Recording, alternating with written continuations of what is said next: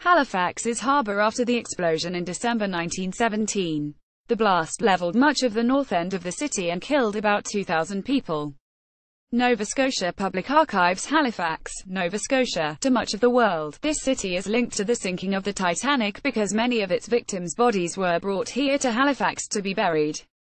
But residents of Halifax, and Canadians in general, associate the city with an even more deadly maritime disaster, an explosion in 1917 after a seemingly minor harbour collision between a French munitions ship and a Norwegian vessel carrying food aid to Belgium. The blast leveled much of the north end of the city, killed about 2,000 people and injured perhaps 10,000 others, including nearly 600 people who were blinded, mainly by shattered glass.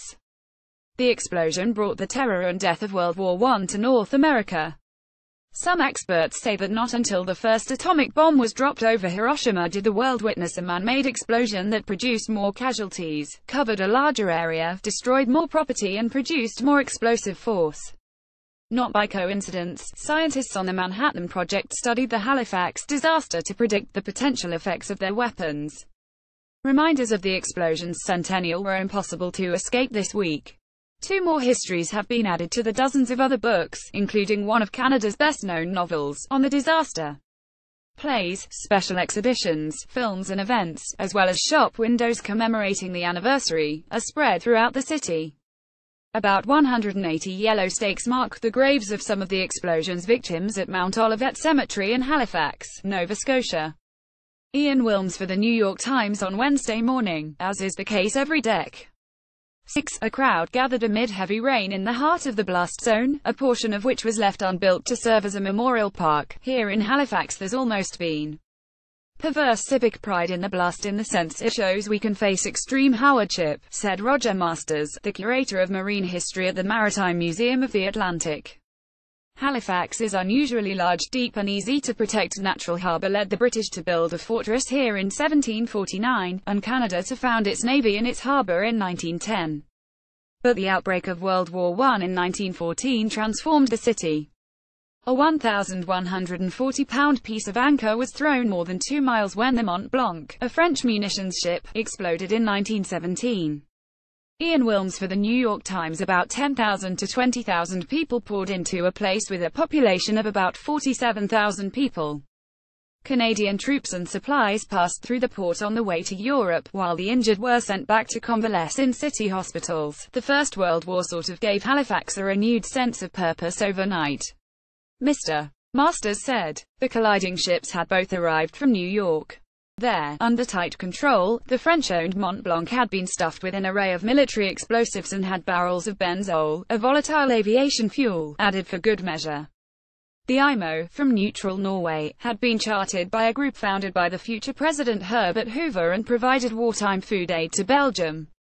To try to ward off German U-boats, the IMO bore signs reading, "Belgium Relief," along its sides. While passing through the only narrow section of the harbour, the IMO's stern struck the Mont Blanc's bow. The IMO was largely undamaged, but a fire broke out on the floating bomb that was the Mont Blanc. Its crew fled in lifeboats as the crippled ship drifted toward the Halifax shoreline. The commotion soon brought out crowds in the largely working-class neighbourhood along the Narrows. Some survivors' accounts described the immediate aftermath almost as if it were a fireworks display, with exploding barrels of benzol bursting in the sky. Many people, to the later harm, peered down at the harbour from the hillside neighbourhood through windows. Passengers boarding a train in Halifax this month. Moments before the 1917 explosion, a train dispatcher warned an approaching passenger train, saving the lives of hundreds of people. Ian Wilms for the New York Times. Vince Coleman, the dispatcher for the rail line that ran along the front, feared the worst and telegraphed a stop order to a train heading for the city munitions ship on fire, making for Pier 6. Goodbye. He died almost immediately afterward. The city, which was a hub for undersea cables from Europe, lost all communications with the rest of the world. Despite endless litigation and an investigation, exactly who was to blame for the explosion still remains unclear. This year, some effort is being made to tell stories that have long been overlooked. Unusually for a Canadian city at the time, Halifax had a large black population concentrated in a neighbourhood known as Africville. A centennial research grant allowed David Woods, a local playwright, to show that the extent of the destruction of Africville had been greatly understated and that black residents were consistently given substantially less compensation for rebuilding than whites, or often nothing at all. Mr. Woods also found that at least upward of 11 more black residents died than the 4 commonly reported. Catherine Martin on the shores of her ancestors' former community in Halifax.